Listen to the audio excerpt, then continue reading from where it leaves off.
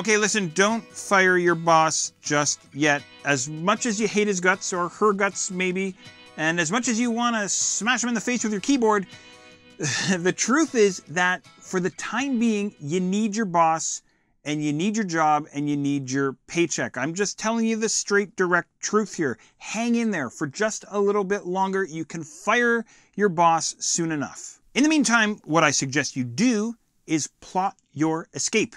It's kind of like escaping Alcatraz, right? Start by deciding what kinds of people you want to serve as customers in your online business. So who is it that you want to serve in your online business? Do you want to work with, I don't know, off the top of my head, urban planners or dentists or, I don't know, expectant mothers maybe? What sorts of people do you want to work with and serve day in and day out, all day long in your online business? Figure that out. Next, the next part of your escape plan is to find out what sorts of challenges and problems the sorts of people that you want to help and serve have. Figure out if any of the things that they're wrestling with could be potential business opportunities.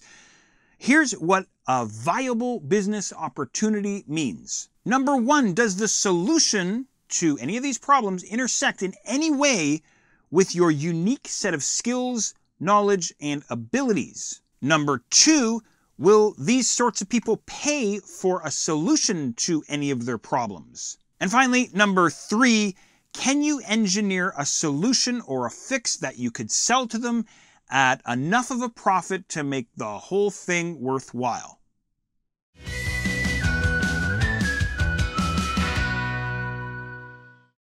The next thing you need to do is think up some kind of business name, but truthfully, the name of your business doesn't really matter. But I don't know, maybe make sure that it somehow relates to your solution or your product or your audience or something like this. And this leads you and I perfectly into the next step of your escape plan. The next step of your escape plan is to register your domain name. And this one is easy, and it only takes a few minutes, and it only costs you a few bucks.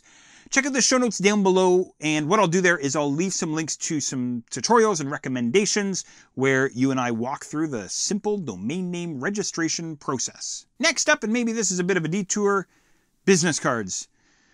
All right, fine. If you want to get business cards, go ahead and get business cards if it makes the whole thing feel more official for you, but keep this simple and don't spend a lot of time or money here, and definitely don't let this devolve into an exercise in vanity. Forget foil embossments or UV coat finishes or any of that nonsense. Just on the business card, tell us what the heck you do, tell us how to contact you, that's it. Continuing our detour for a moment, and actually before your business card detour, what about a logo for your business? Maybe that should come before a potential business card detour.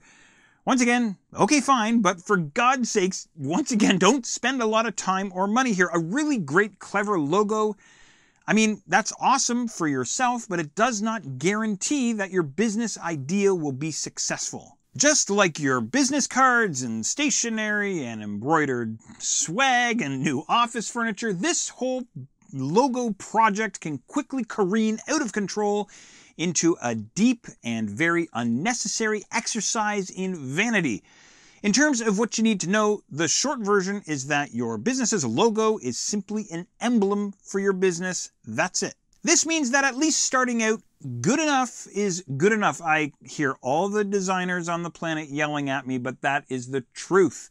It doesn't really matter. Just, I don't know, hire someone on Fiverr or 99 Designs, throw 50 bucks at it and call it a day. You can always come back and rebrand and unveil your $500,000 logo after you're a multimillionaire, right? So what matters right now most is sales. Okay, now here's the next step in your escape plan. If you're ready to take the next big steps forward in all of this, then head on over to 10tononline.com/free and enroll in your free online business workshop. This free self-paced online class contains loads of clear, deep insights to getting your online business set up and running. I know you're going to enjoy it. So bring all your business ideas, top up your coffee, bring something to jot some notes with, and I'll see you over there in just a second.